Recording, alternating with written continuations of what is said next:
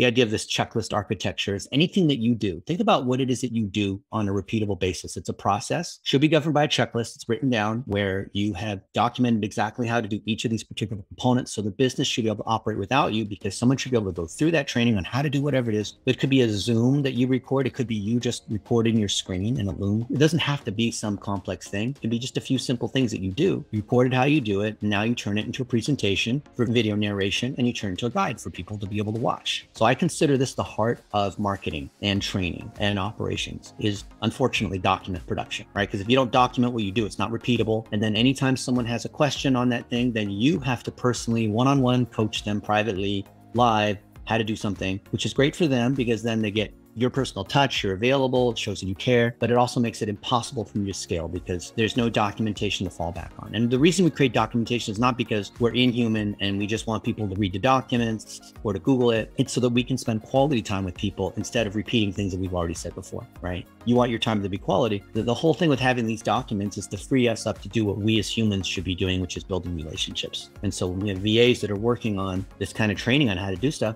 for example, Jeremy has got this basic SEO one-on-one stuff that we sent over to our friends at SEMrush so that we can show how we're using the SEMrush tool to be able to teach SEO, the SEO principles plus the tool itself. And that's great because now anyone that wants to learn how to do SEO, they don't need one-on-one private education from me unless they want to pay for that time, which is expensive. They can go to that training and then be a part of office hours, which of course we're recording as well. Everything we're doing with an eye towards recording it so that it's repeatable.